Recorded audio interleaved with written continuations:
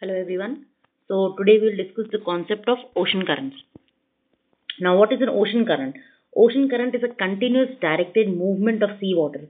These are large streams of water that move in a directed manner in ocean water, right? And they flow for great distance and together they create the global conveyor belt.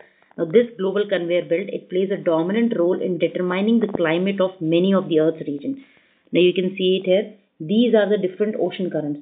The ocean currents of North Atlantic Ocean, that is the North Equatorial Current, Gulf Stream, North Atlantic Drift, Norwegian Current. Now the red ones are the warm ocean current and the blue ones are the cold ocean currents. Because these warm ocean currents, they move from the equator towards the poles, right? And the cold ocean currents like Labrador Current, Canary Current, these currents, they move from the poles towards the equator.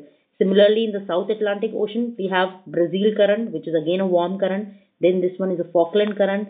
The cold one, that is again Benguela Current, right? So these are the currents of South Atlantic Ocean. Now in the Pacific Ocean, in the South Pacific Ocean, we have the cold current, that is West Wind Drift.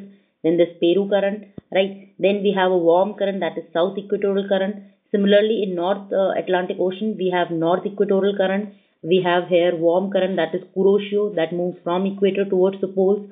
Then again we have cold current, that is Oyashio current from poles towards the equator. Okay, and then these are the ocean currents in the Indian Ocean.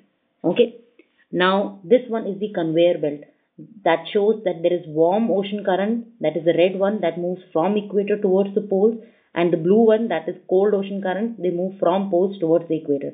And this is how the global conveyor belt is formed. Okay, now what are the forces responsible for ocean currents? One is wind, Coriolis force, insolation and density. Now let's first discuss insolation. So insolation is incoming solar radiation, right? And because at the equator, the sun rays, they fall directly overhead at the equator, right? So water, it is warmer at the equator. It expands under high temperature, right? And cold water at poles, it is heavier and it is due to its density, it sinks downwards, right? So water being lighter near the equator, then at the poles, it moves from the equator towards the poles, right? And cold water from pole, it flows towards the equator at subsurface level. Now you can see it here. These are the equatorial regions. So water, it flows on the surface, right? And these are the polar regions. So water being denser, it sinks, right? And this is the subsurface flow, right? You can see it here again. This is the warm water. This is warm surface flow, right? And the cold water, that is cool subsurface flow. Okay. Now the next one is the next one is the winds. Now in winds, on Earth there are three planetary winds, right? These are the trade winds. The red ones are the trade winds. The blue ones are the westerlies, and these purple ones are the polar easterlies. Now they influence the direction of ocean currents. You can see it here. Just see the westerlies and see this west wind drift, right? It is influencing the direction of ocean currents. Similarly, see the Gulf Stream in the westerly region. They are being driven by these westerlies, right? Similarly, the trade winds, they are driving these warm equatorial currents, right, towards the equator. So winds, they influence the direction of ocean currents. Okay. The next one is Coriolis force. Now this is a pseudo force. It was discovered by a scholar known as G.E. Coriolis, right? And this force is due to the Earth's rotation. And as per this force, objects, they deflect to the right in the northern hemisphere, right? And objects deflect to the left in the southern hemisphere. Now see it here. The ocean currents, they are deflected towards their right. You can see this motion. This is in the northern hemisphere. And ocean currents, they will deflect towards their left in the southern hemisphere, right? So this is how the movement of ocean current is influenced by Coriolis force. Okay. Now the next one is, beside the four major forces, there are other factors, that is the coastlines, they modify the path of currents. You can see it here. Peru current, see this Gulf Stream. These coastlines, or the configuration of coastline, they are affecting the path of the currents. Okay. Now, apart from this, another factor is the seasons. For example, specifically in case of Indian Ocean, the currents in the winters and the summers, they just get reversed in their direction. In the summers, they are driven by the southwest monsoon winds. You can see it here, right? It is in this manner. Okay, but in the winters, it's just the contrary. It moves in this northeastern direction, right? So in case of Indian Ocean, these ocean currents, they just get reversed. Okay. Now classification of ocean currents. One is on the base of depth, that is surface, and deep ocean currents, and the second one is on the base of temperature, that is cold ocean currents and warm ocean currents. Right now, cold and warm ocean currents we've already done. So let's discuss on the base of depth. The first one is surface circulation. So this one is from 0 meter to 400 meters, right? And deep circulation is from 400 meter to the depth.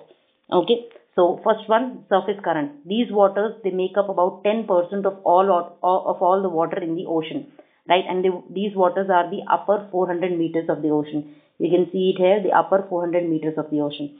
Okay. Now the next one is the deep water current. The rest of the 90% of the ocean, that is like in the 90% of the ocean, these deep water currents are there, right? And they move around the ocean basins by density driven forces. Now density is mainly affected by temperature and salinity. For example, if the water has a low temperature, that means it is cooler, right? And if the water is cooler, that means the density is high. Similarly, in case of salinity, if the salinity is high, then the water is denser. And denser water has a tendency to sink. That is why it leads to deep water currents. Okay, so these deep waters sink into the deep ocean basins at high latitudes where the temperature are cold enough to cause the density to increase. Right? That is why these are deep water currents. Okay. Now, what is the importance of ocean currents? Now, see, first of all, these ocean currents, they distribute heat from poles to equator. Right? Now, it is because of this, when this warm water, it moves from the equator to poles, and cold water, it moves from poles to equator. So, the reason, the main significance of this heat distribution, we can see it here. London being at the same latitude as James Bay in Canada. But the climate in London is much milder. Why? Because of this North Atlantic drift. Now you can see it here.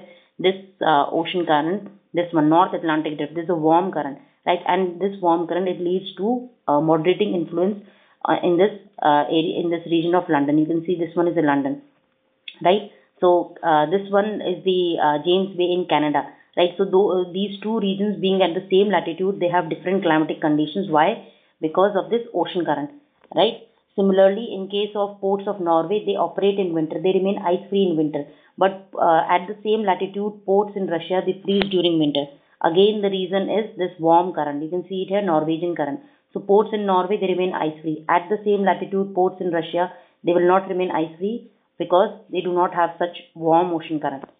Okay. Now the next one is these ocean currents, they cause upwelling in many areas, right? And this upwelling, it leads to nutrient-rich water, right? And this nutrient-rich water, it supports growth of plankton, and high growth of plankton will support growth of fishes, right? So these regions where there is upwelling of cold waters from below, that will lead to major fishing banks, right? And similarly, you can see it here. All the places where there is meeting of cold current with warm current. See this Labrador current and Gulf Stream, they are meeting near Grand Banks. So this is a major fishing ground. Again, Brazil current and Falkland current, right? They are meeting here. So again, at Bahia Blanca, you will find major fishing ground. Again, this Kuroshio current, warm current, and cold current Oyashio, they are meeting near Japan. So Japan is again a major fishing country, right? It exports fish. Okay.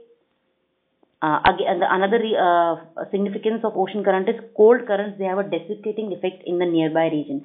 Now you can see it here. Peru current is a cold current. So that is why there is this desert known as Atacama Desert. California current is a cold current. So we have Mojave Desert and Sonoran Desert. Canary current is a cold current. So we have Sahara Desert here, right? Benguela current is a cold current. So we have Namib Desert here. West Australian current is a cold current. So we have all the deserts like Great Victorian Desert, Sandy Desert in Australia, in this western region. Okay, and the last effect of or the significance of cold current is any alteration in the current patterns like El Nino and La Nina. It affects human as well as it causes changes in the local weather patterns in the years when they occur. Okay, thank you.